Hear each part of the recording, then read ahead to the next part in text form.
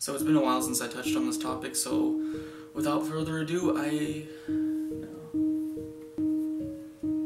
It's been a lot since I touched on this topic, so without further ado, I present to you 3 reasons to live.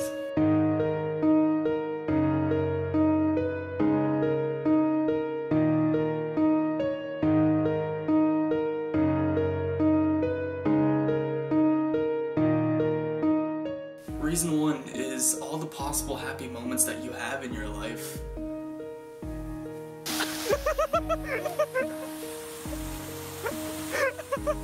Oh god, I'm gonna kill I lost my thing now! I often compare it to when I'm sick. I feel like I'll never get better. You know, I've got the flu. I feel like, oh, I'm gonna be like this forever. It's been like 2 days.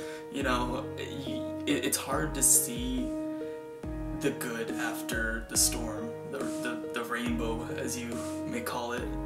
Number 2 is if you're not going to do it for yourself, then do it for the people around you, because I guarantee you there's at least one person who loves you.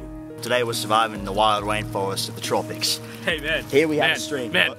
you got any Twinkies? What the fuck are you doing here? You got any Twinkies? I ain't got no Twinkies. I'm trying to live off the land. Man, Natural shit? Who the fuck is this? we got Twinkies backstage, mate! What the fuck? Twinkies! Ah, motherfucker! Whether that be your mom or your best friend at school, you know, if you were to see what it would be like in the world without you for one day, like you could see it through an out-of-body experience, you would see how many people would miss you.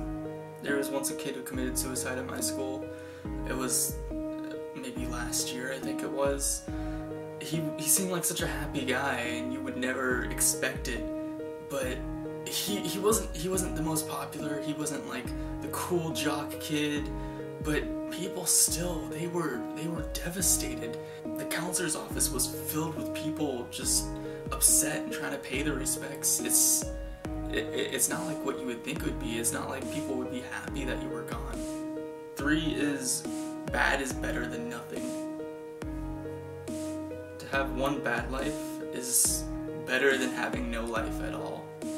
No one knows exactly what is after a life, but odds are it's nothing. So with that thought in mind, then why do it?